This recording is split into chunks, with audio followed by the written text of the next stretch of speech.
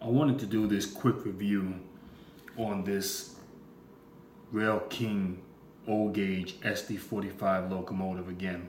And this is the second review, and it's not going to be nothing long. And the reason why I want to do this review is because I wanted to show people the sound file that I've swapped out and replaced with this engine.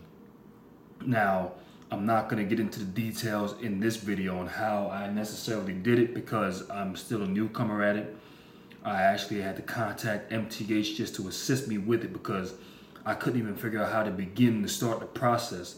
So I don't want to mislead and give out the wrong information. And just for another heads up, there's another engine that I swapped out the sound file of. And even though within this one, fortunately, I was lucky enough to get this done within the first shot, but that second engine, and even though I have successfully changed out the sound file of it now, it did take me about a day and a half before I can actually complete it successfully. I had all kinds of complications. The sound file that I was trying to replace it with, in certain cases it wouldn't upload, and then I had no sound file in there. The engine would sound completely crazy at times when I would turn it on. So it was a bit of a complication, but I've seemed to gotten that under control now. But that's another subject for another video.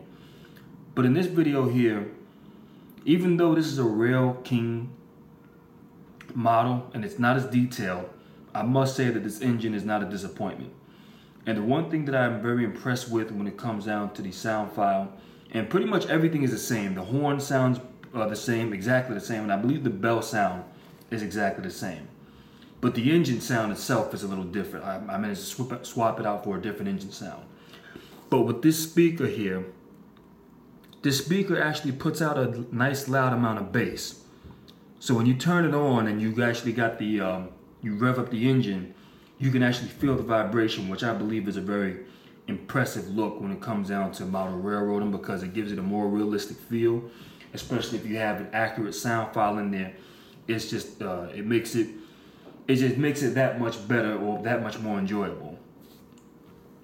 But be it that it may, I do have another SD45 locomotive coming in a Premier model, but I'll do a review on that when I finally get my hands on it. But with this engine here, pretty much what I did was I swapped the sound file out because the sound file that was in there, I wasn't necessarily familiar with it. And not that there was anything wrong with it, but it just wasn't to my particular liking. And the engines, the locomotives that I've actually been around that resemble this same engine here, have a different sound file from what was previously in there. So I decided to go ahead and get something that sounded what the sound file sounds exactly alike what you would find on your New Jersey Transit passenger, I believe they're Jeep 40s PH or 2B or whatever the number is. They got many different numbers, but they all pretty much sound the same. The only difference with this, with the engine sound having the exact same sound, and it sounds it's very impressive. The only thing, and maybe somebody can, if you have any idea of what I'm talking about, you can feel free to leave a comment on the comment section and elaborate on this. But the only sound effect that it doesn't have, I know these engines have a separate generator that I believe is called the HEP, and it goes by heat end power. That is heat END power, and I believe, well, that's pretty much for to power up the train cars and to provide them with heat or whatever the case may be. Now, when these engines come on, and these are New Jersey Transit and the Connecticut branch that runs them out in New Haven, you can always hear these engines accelerating, or you can hear this sound effect in the background, and it comes in and out sporadically at times, or other times it just run throughout the entire time the engine is on.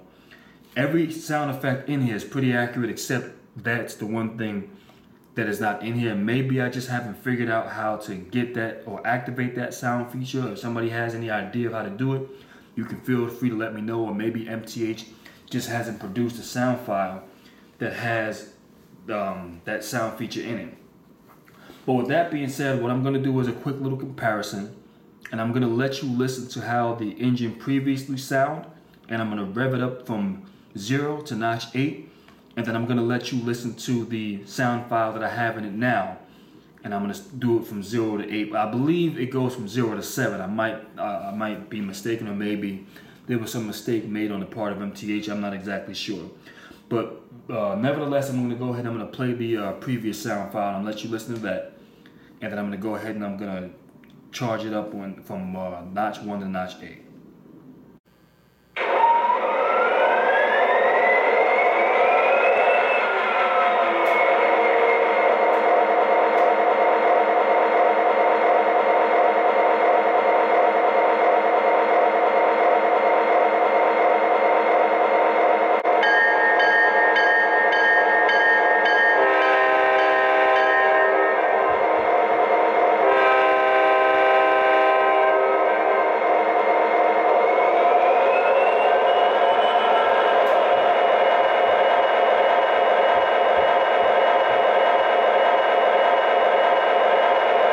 I'm gonna run it from 0 to 8, and I'm gonna let people hear each number and get a good feel for it before I switch over to the next one, because each engine goes up to 8 gears, if I'm not mistaken.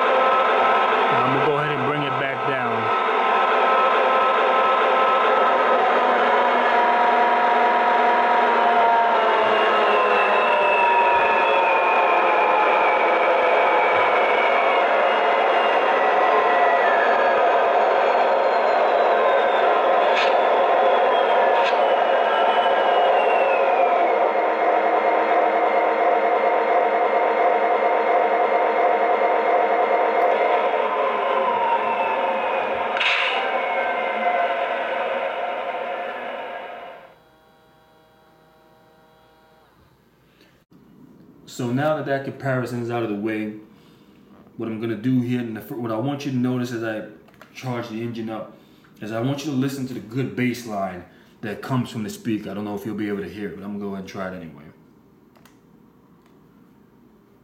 And I'm gonna go from level 1 to level 8 and then back.